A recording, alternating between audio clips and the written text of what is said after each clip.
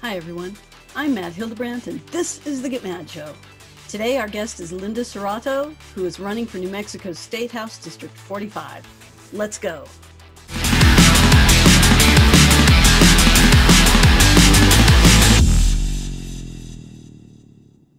So welcome to the show today, Linda. We're really happy to have you here. Yeah, thank you for inviting me. I'm really excited to be here. It's just exciting to get to interview all of these different candidates, and it's exciting to see you running this time around. And what we would like to do first, as we always do, is just have you introduce yourself to the public, not as a candidate, but just as who you are, and maybe who is social distancing with you, things like that. Sure, absolutely. So my name is Linda Michelle Serrato. I'm married to my husband, Matt, and we have a 2.5-year-old daughter. Her name is Alma, and our dog, Hemingway Batman Ibarra. We rescued him eons ago, and he's really her older brother. So he's kind of one of those cool dogs that knew when we were pregnant before we knew, and doesn't necessarily like Alma all the time, but likes that she drops food, likes that they can cuddle together. So there are moments they have, they're really nice. So that's my little social distancing group, and it's been challenging. My daughter usually would go to daycare, and she had all these little friends there, and so she'll ask us about them. She'll be like, "When do we get to see Zeodora? When do we get to see Riley?" And it's little changes like that. But kids are durable as heck. So she's pretty much been my obsession ever since we had her. But otherwise we do normal things like we love watching baseball, football, hockey. I guess that's a little bit of a unique one.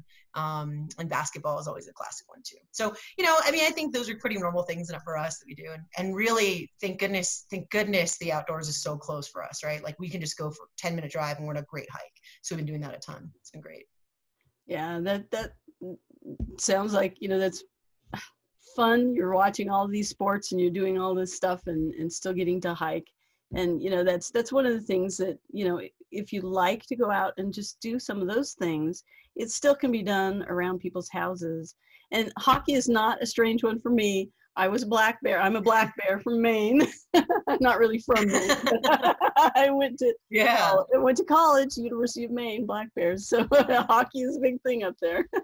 Yeah, I really got into it. I was shocked it's an exciting sport, even though, because I was a kid, we they only scored twice. Who cares? But then I started watching. I was like, holy goodness, there's a lot of good stuff on here. So yeah, it's like roller derby on ice, baby. Yeah, really, really. And we actually, before the shutdown or social distancing started, we were taking her to youth hockey games just to watch. And she was like yelling at the players, not offensively, but like, go team and score. And I was like, you're 2 years old. How do you know what's happening? But they're little sponges. So it's a lot of fun. Yeah, it is a lot of fun. Well, what isn't fun is the idea of what's keeping us all at home right now, and that is COVID-19, the pandemic. So I know that it's a lot the same everywhere, but it's also a little unique in various places too. So could you talk about what's going on with COVID-19 in your district and what? Yeah, absolutely. Seeing? So in this district, it's mostly, I would say, working class families. I talk a lot. Before social distancing, we had knocked on over 1,000 doors. We talked to a lot of people. And it was really clear, two things. One, that we had intergenerational families. So grandparents are really active in raising their grandkids, not just, setting an example. And that two, we had a lot of working families with working class progressives is what I'd say. And so that's really kind of who makes up the district. And it's been interesting since we've had to switch to phones. People are asking, because we're a tourist town, when do we think that we're actually going to get folks back? And that's really hard because you have a lot of gallery owners, you have a lot of people that produce art, and everyone just wants to know when they're going to get back to normal. Like I was talking about daycare a bit about my daughter. We have folks that, when can our kids go back to school? When can we have that normalcy back? So that, I think, has been tough. In Santa Fe, we do have the luxury that, we are a higher income county. So we have been social distancing fairly well and using masks. And I think that's been good. And we're seeing that continue. Yeah, well, that's really good, because I know that some places are having a lot of trouble having the populace want to do the social distancing and the masks, and those are the two things that are going to make it possible for us to reopen. Yeah. Can you spend a minute and just kind of talk a little bit about your district, because so that a lot of times people don't even know what their own district is like. Yeah, absolutely. So this district stretches from, I'd say it does stretch from St. Francis, which is a main thoroughfare up here. And it goes down Zia, which turns into Rodeo, which turns into Airport Road. And then it cuts off at 599. And it goes down to the freeway. And that has a lot of different populations in that one area, because really where Airport and Rodeo meet, there are very different parts of the community. And I would say our community in general, it's newer than a lot of the rest of Santa Fe. A lot of the issues that we run into are, very unique to our population. We do have, neighborhoods where it's new immigrants, people that English may be a second language or may not speak English. We have a lot of, great stores from different places here, which is really nice. A lot of folks that, may have moved to Santa Fe 40 years ago, raised their family, and now are, state. So that's been really good. But I think what we want to see more of is, bringing schools back to our community. We've seen a lot of depletion of good schools or schools in general, where that's moved further north, and we want to see them back here. And we also need to, make sure that we're taking care of the communities as much as we can. There's just some issues that come up, and then we need to make sure that there's a voice there, because it's a big issue. Yeah, and that is one of the things that we've seen is the consolidation of schools and school districts. And I think that we're beginning to see some of that turn back around, not just in New Mexico, but around the country. And it might be something that we're going to see out of this COVID that might become a little more insular in various communities. I don't know where we're going. We'll see what is happening. I know that another topic that that interests you is the idea of the budget. And I know we're going to have some problems with the budget coming up if you're elected, because we're going to see some money shortfalls coming in, right, because of oil and gas. But let's talk about the budget. Yeah, absolutely. So, I think in the past, whenever we've had like a recession in the state, what we've ended up doing is referred back to austerity measures that really do either put more taxes on the middle class, because you can add a grocery tax because everyone buys groceries. It's a quick fix to the economy. Let's do that. And it really just hurts our middle class families. The Social Security double tax. And so up here, especially, you see a lot of middle income seniors that are, struggling to pay that. And so they need to inject more money into the economy. They need to be a part of that too. And the past two governors, we were able to slash taxes for the top 1% and corporations. And it's so easy to make those cuts, but so hard to cut for the middle class. It's really difficult. So we need to see more asking them to pay their fair share, but then also looking not for austerity, but that the state is the social safety net for everyone else, for the counties, for the cities, for our villages, for everything. And that will be difficult, but that's what we need to do. Make sure they pay their fair share so that we can be that safety net, and invest more in making sure we're getting those federal grants that will make a difference for our communities. Grants for arts, grants for public safety, grants for schools, all those things the federal government's going to be offering. We need to have an active team to, trying to get those before other states do. Yeah, and that's really important when we see so many of those things go, like to Mitch McConnell's Kentucky, and you just really have to be proactive to try to be right there, Johnny on the spot, and grab as much and bring it back here, because people don't remember New Mexico, and New Mexico does come so often at the bottom of lists. Well, it's also at the bottom of the list of people thinking about sending money home, and that's important to be right there to grab that. So yeah, and one other thing real fast on that, I think that is something where you can really see a state and federal partnership to make sure that when something comes through and one of those folks on the Hill sees it, they can immediately say, hey, does anybody have a program that's perfect for this? And we can really be actively helping them. Right, that is so true. And while we're talking about the budget, the thing that is really going to cause trouble here in New Mexico is the fact that we're so reliant on oil and gas. And with this oil war that's been going on between the Saudis and Russia, which has dropped the bottom out of our state's income, because that's where everything comes from. And so can you talk a little bit about the environment and what your plans are in that regard? Yeah, so I'm the only campaign in this race that doesn't take any money from fossil fuels, fundamentally because I think it has such a great influence on our state legislature. We need to limit that as much as possible.